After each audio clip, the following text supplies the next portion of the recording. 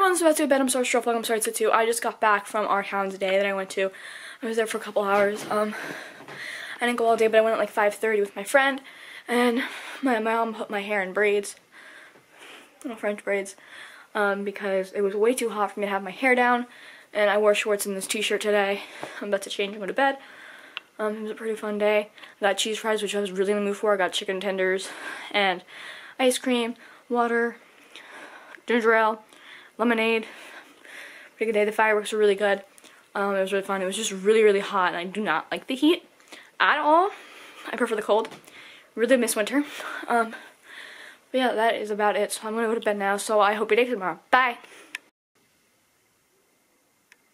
Good night from Kate!